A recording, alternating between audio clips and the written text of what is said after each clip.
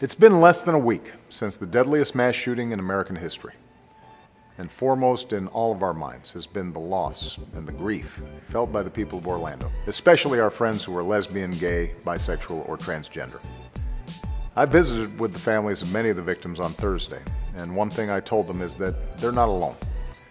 Women can get free checkups, and you can't get charged more just for being a woman. We get it through our job, or through Medicare or Medicaid. Hi everybody. Traveling to Toronto to meet many members of the G20. There I hope we can build on the progress we made in last year. We can see for ourselves how destructive our global financial industry. To help families refinance their homes, to invest in things like high-tech manufacturing, clean energy, and the infrastructure that creates good new jobs.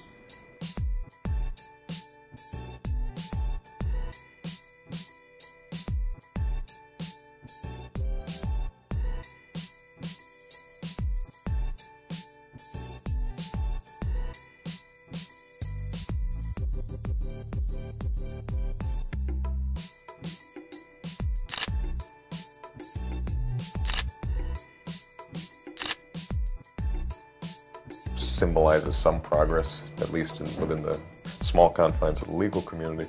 I think it's real important to keep the focus on the broader world out there and see that